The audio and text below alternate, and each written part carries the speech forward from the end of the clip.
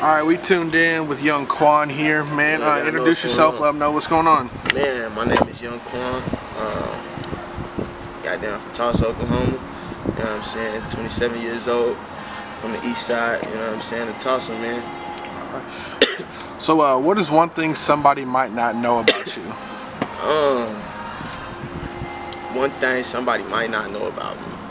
I love to paint, man. I love painting, man. Painting is like, it's hella therapeutic. Like sometimes, bro, when I get in my mojo, you know what I'm saying? Okay. Like, I be having so much going on, you know what I'm saying? Like a million and one things, you know what I'm saying? Sometimes I might get writer's block, and I just go paint something, you know what I'm saying? And it helps me, you know what I'm saying, get out of that. Cool. So what made you do hip hop as a genre versus any other genre? Like what stood out? To me, man, I feel like I can't really call myself like a hip hop artist. I'm like kind of all around. Like I could do funk, I like jazz, like I could do all types of music. You know what I mean? Rock and roll. Like I feel like I could do it all. So for me, like what makes my music lean towards more of a hip hop feel, I feel like is the upbeat tempos and you know what I'm saying. Okay. My beat selection, like the beat selection that I use, you know what I'm saying, is hella crazy, you know what I'm saying. But I like all different types of music though, you know what I'm saying. So I'm trying now as I get older, you know what I'm saying, to do more different type of genres of music and open up my versatility, you know what I'm saying. Okay, cool. So where do you record your music at? Man, I record at Soul Rage. If you in Tulsa, man, Oklahoma, period, goddamn, if you ever in the Tulsa area, man, you gotta tap in with Soul Ray, you feel me? It's others though, it's others that's out here doing their thing, you feel me? Shout out Gino, you feel me? And T. Ellis, you feel me? Shout out my boy K5, he produced beats, you know what I'm saying? K5 the GOAT, you feel me? If you ever hear, seriously K5, in front of any beat of mine, you know what I'm saying? You know K5 did it. So, you know what I'm saying? But I recorded Soul Raised though. Cool. Yeah. So, who do you think your style resembles, or do you have your own style? Are you trying to blend one and one together? What you got? I feel like I got a real eclectic sound, you feel me? I feel like I don't really, like a lot of people tell me I got like a low-key reggae sound, like I be like, huh? You know what I'm saying? Like they say I got like an island feel to me sometimes, but I don't know. I don't really feel like my music sound like anybody else's. Okay. You know what I'm saying? I don't really get too much. I don't really get too many comparisons, like as far as people saying like, I feel like you sound like this person, or you know what I'm saying, this person. I don't really get that a lot. Okay. Not even on your beats. Your beats just kind of change up. Yeah. I try to, like I said, I try to, you know what I'm saying, keep my beats pretty eclectic and keep my beats kind of all around. I don't ever really want the people to get to where they kind of know what's coming or what to expect from me. Okay. You know what I mean? I try to keep folks on their toes. You know what I'm saying? One song I might give you some hard rap shit, and the next song I might give you some R&B shit. So you know what I'm saying? You never really know what you're gonna get with me. You know what I mean? Cool. Now I try to put this out, but this bitch is gonna keep going. I gotta smoke it, man. 2020. Hey, that's it. I gotta smoke it, man. Y'all see it? I put it down. I tried to stop, but it just kept going. So I'm like, shit, can't waste it. What is some advice you would give someone chasing their dreams, whether it be music or just anywhere? To any dream chaser out there, man, never give up. You know what I'm saying? Never give in, no matter what anybody says. No matter what, you know what I'm saying, the circumstances may look like, don't ever give up, you know what I'm saying, and never base your progress or the timing of your situation on another man's success. You know what I'm saying? Your homeboy and them might have millions of dollars, they might be on the up and up right now, and you might feel like, man, that's where I'm supposed to be, but everything is about timing, you know what I'm saying? Everything is about timing and falling in line, you know what I'm saying? if it's in God's will, it's gonna happen for you. Okay. You know what I'm saying? No matter if you believe in God, no matter if you believe in Buddha, whatever higher power you believe in, you know what I'm saying? If it's in that higher power's will that you be successful, you're gonna be successful. You know what I'm saying? It's only a matter of time. So don't base your success or you know what I'm saying, your goddamn, you know what I'm saying, your come up on the next man's come up. You know what I'm saying? You're gonna come up in due time. You know what I mean? Alright. Some good advice right there. Where do you see yourself in the next 5 years, or what's your plan? The next 5 years, man. Right now, I am working on this dirty ice cream line with A-Star. You know what I'm saying? And Dre James. Dre just recently moved to Atlanta, so you know the next five years, we're gonna be doing a lot of traveling. You know what I'm saying? And hopefully, man, hopefully I make the big move to Atlanta. You know what I mean? I got a lot of people out there, you know what I'm saying, waiting on me, and that's what we working towards, man. That's what we're working towards right now. For sure. Yeah. So what has been your greatest accomplishment so far? My greatest accomplishment thus far, I would have to say, it's a toss-up between Kane's Ballroom, being a part of Fire in Little Africa, and having my daughters. It was a sold-out show at Kane, right? Man, the show was crazy, man. It was crazy. I was hella nervous. I've never been nervous before any show before, you know. But Kane's was fucking lit. Kane's was lit, man. It had me literally goddamn almost shitting in my pants. Goddamn, I had to go take a shit right before we went on stage, cause I'm like, God damn. I look like, you see it in the movies, and like you see it like, you know what I'm saying, on YouTube and shit when these artists be doing their behind the scenes stuff, you know.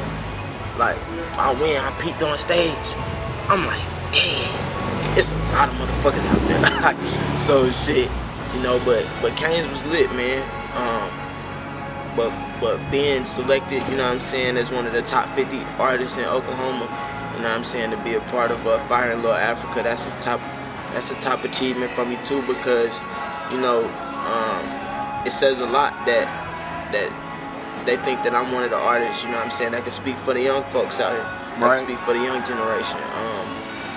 Like I said, I had family, you know what I'm saying, that had businesses burned down in 1921. You know what I'm saying? So to be able to speak for my ancestors that are no longer here and invoke, you know what I'm saying, a change, you know what I'm saying, and be part of the centennials, you know what I'm saying? Like, I feel like that shit dope. Right. Yeah. Tulsa's coming together, man. Slowly but surely. Man, I promise you. Man. If you had to pick a label, who would you sign to and why? If not, why would you stay independent? If I had to pick a label, who would I sign to and why? I wouldn't sign to nobody.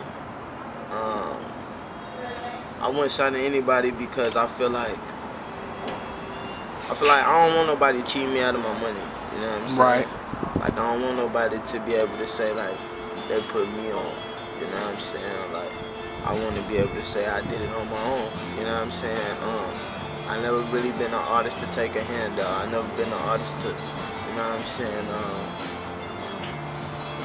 to ever really like ask nobody for nothing. You know what I'm saying? Like, right. I don't really do features like that. You know what I mean? It's only a few artists that I've actually asked to do a feature with. You know what I'm saying? I just feel like I wouldn't sign to nobody because shit. Like, who talking, like, ain't nobody really just talking about no M's, like, and talking about you being able to keep your music, you know what I'm saying, and you being able to own everything, like, ain't nobody talking about that. Ain't nobody talking about that. Niggas wanna own you, you know what I'm saying? Niggas wanna own you and what you can do for them, you know what I'm saying? Right. Ain't nobody trying to sign you because, shit, they want to see your life change, you know what I'm saying? They're not signing you because what you could do for you. You know what I'm saying? They sign to you because of what you could do for them. What can you do for their label? That's why they're signing you. Right. I want to be able to say I did for my own label. I got my own label that I'm doing for. You know what I'm saying? I don't want to do for the next man label. I want to do for my own label. some good advice. Y'all need to listen part of that, man. Okay. Don't let nobody change you. Don't. Yeah, you can't. Once man. you get famous, man, everything changes around you. Man, everybody and their mama, man. Swear to God, they know you, but they swear to like, man.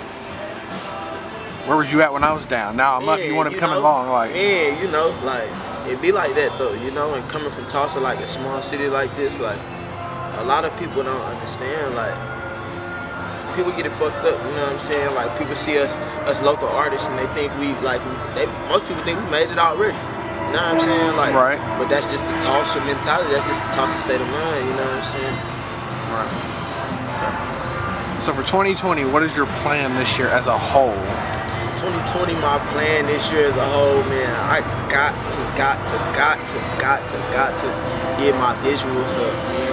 Like, that's one thing I feel like been holding me back. It's my visual game. Just get my visuals up, you know what I'm saying? To get my visuals out there, and, you know what I'm saying? Get my face in a little bit more. Right. I'm gonna drop my tape this year. Okay. But I definitely gotta get like 3 visuals out there solid, you know what I'm saying, for my tape.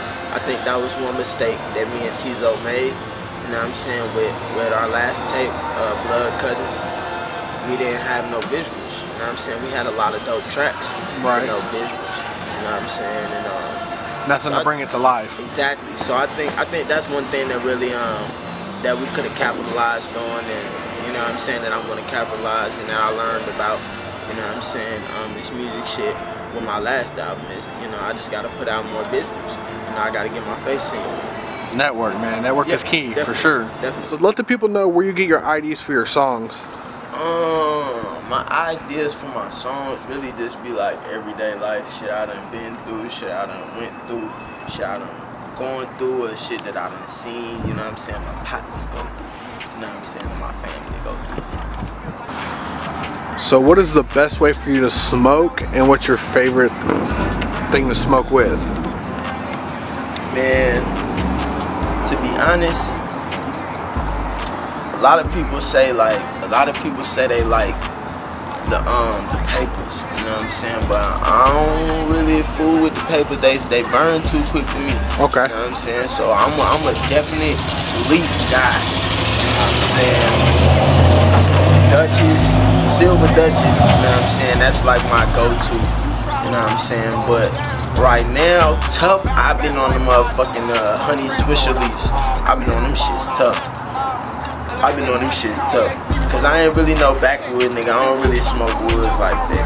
You know what I'm saying? But I like smoking big fat blunts, you know what I'm saying? So I like them honey leaves, cause you can roll them big fat joints like that. You cut them like you do your thing with it. You know what I'm saying? So that's my favorite way to smoke, out them leaves.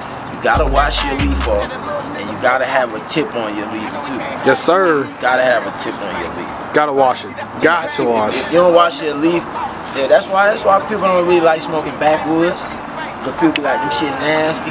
But that's cause your mans or whoever rolled that shit, they didn't wash off the leaf. You know what I'm saying? You gotta wash your leaf off. You know what I'm saying? You got to. That's mandatory. If you don't wash your leaf off, I can't smoke with you. You know what I mean? You can't do it. So let everybody know where they can follow you and check your music out. Man, goddamn iTunes, Young Qwan, YUNG. QWAN, Facebook, Young Qwan, Snapchat, New Money Qwan, goddamn Twitter, New Money Qwan, goddamn Instagram, I am Young Qwan.